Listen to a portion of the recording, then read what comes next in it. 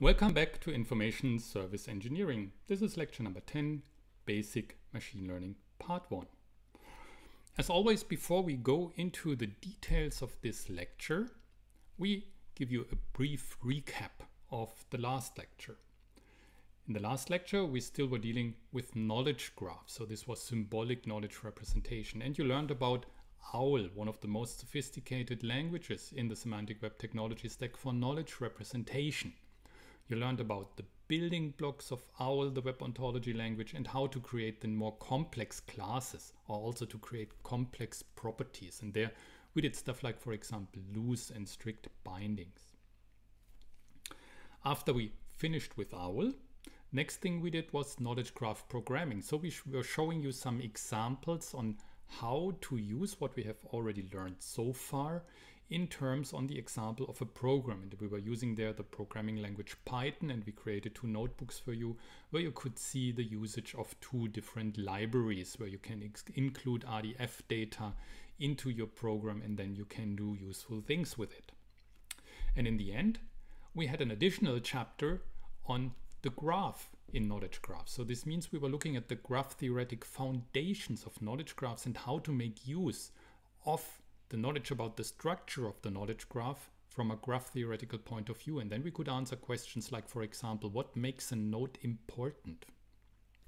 Okay, so far so good, but this lecture now is focusing on machine learning. This is the other side of artificial intelligence.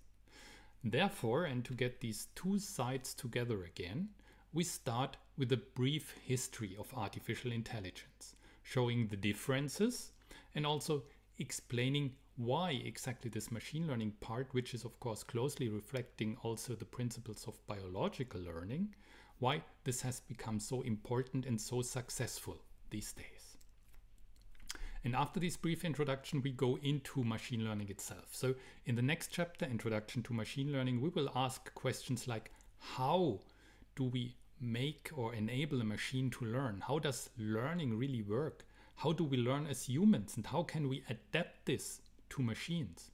So this, of course, is a rather important question that we try to solve and to discuss there.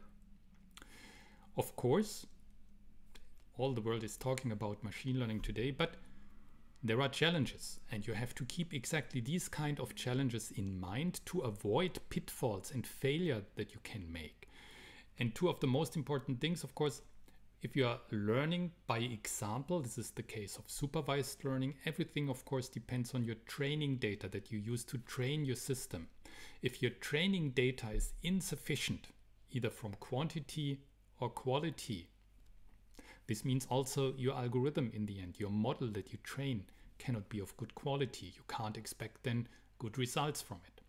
On the other hand, it might perform too well on the trained data. So this then is called overfitting, which means a loss of generalization capabilities. So it works well on your training data, but then if you expose it to previously unseen data, it might fail.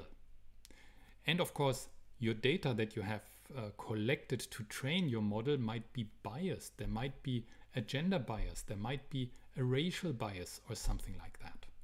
These are challenges we will talk about in this section of the lecture. Before then, in the end, we will talk about the general workflow of machine learning. And there we will talk about how to collect the data, how to clean and pre-process the data, how to split the data that you have collected into training and test data set. We will talk about the validation data set then. And then also we will talk in the end about evaluation, because you have, of course, to check and review the quality of your achieved and trained model in the end. And for that, we have a few new measures. You already know precision and recall, but you will learn how to do better evaluation of your machine learning algorithm. Okay.